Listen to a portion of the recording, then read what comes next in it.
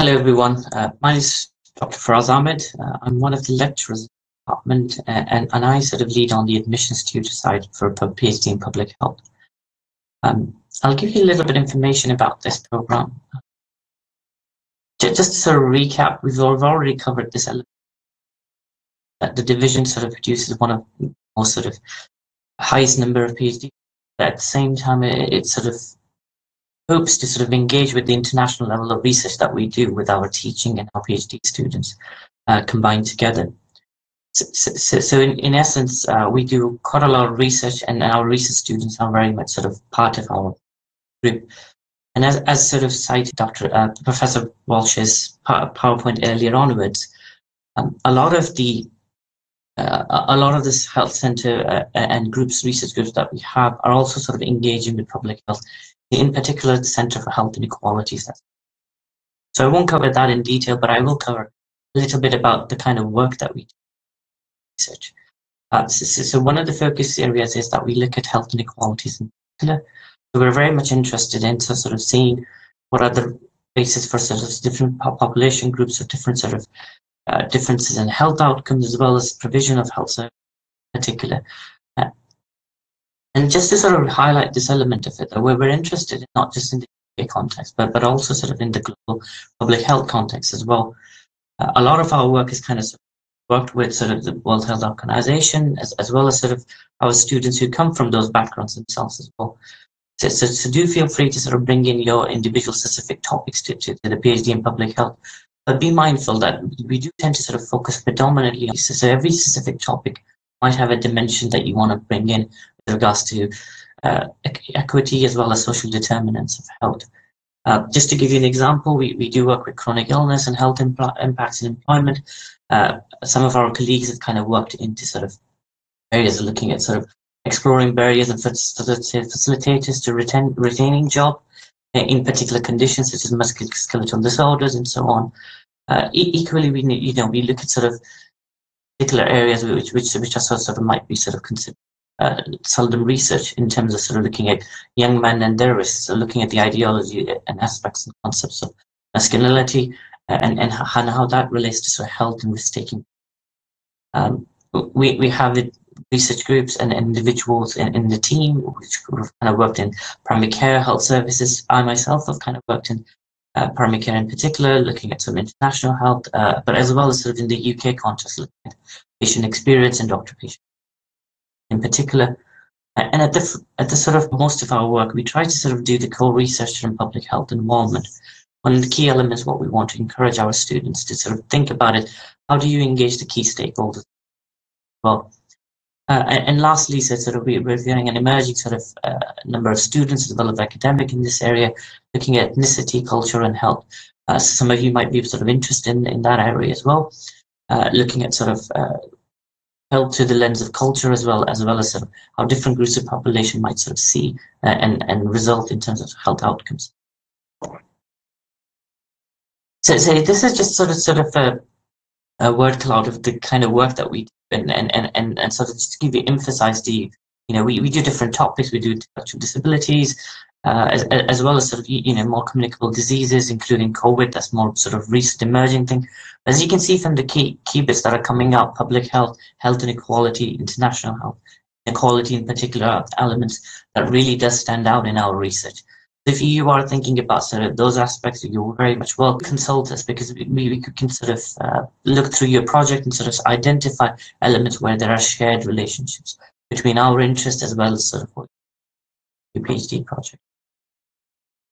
Just to give you a quick background of our students, predominantly they can be sort of medical doctors, nurses, and academics, but equally they can come from background in policy makers as well as managers, pharmacists, and even broadly sort of in terms of lawyers and publishers.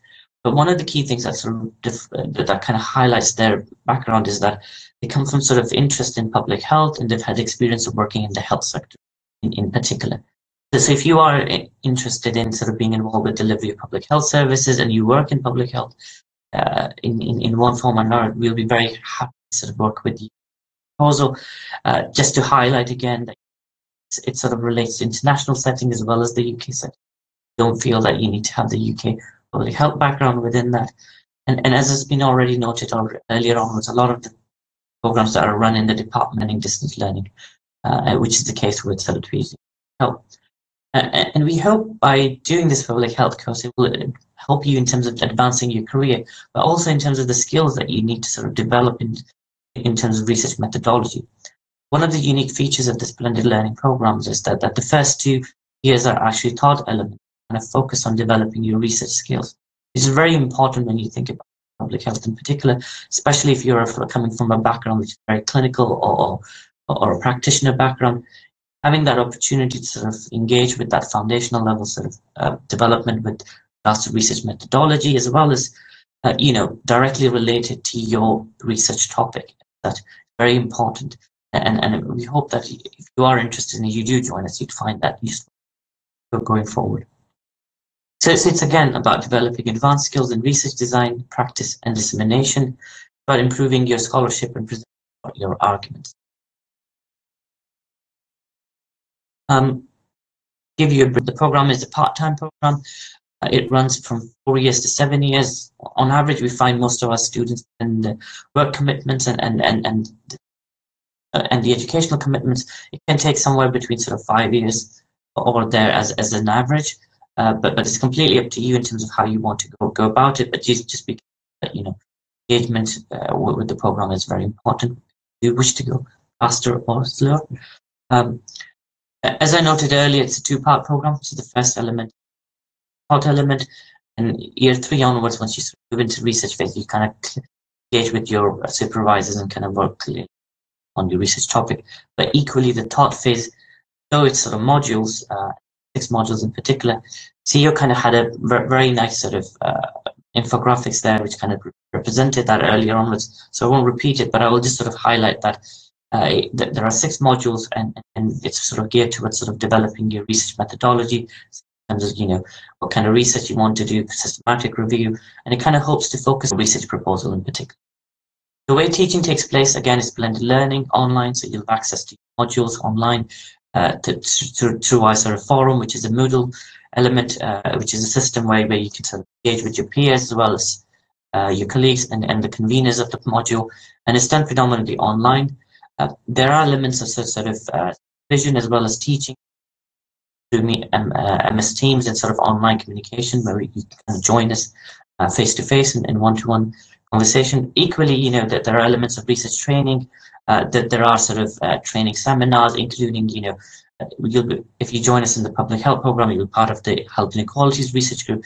There are sort of seminars that are attached to that as well. And most of our students sort of do go on to sort of go to conferences to present their work in the UK, but equally overseas and in national forums as well. Lastly, I left this slide in because I felt there were a lot of questions about entry requirements.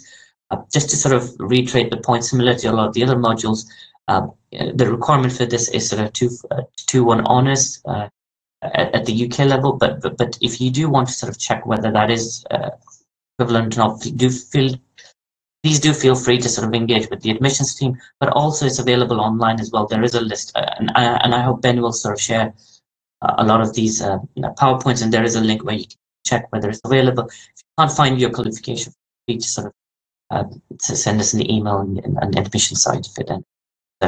In terms of additional requirements, we don't ask for a full proposal, but we do want a 500-word proposal, which kind of highlights what is the research topic, why you're interested. It would be really good if you can sort of engage with what kind of research we would do. I've kind of presented some of the brief outline of what we do, but do go on the website and kind of sort of link it with that.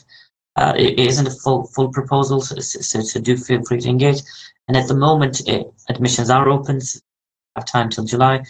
Apply through it, but you'll get the details, I'm sure, at the end of the element. In terms of English requirement, there is an IELTS requirement, but that's not the only. That's one of the options. You can indeed sort of provide other elements, which might be English language qualifications.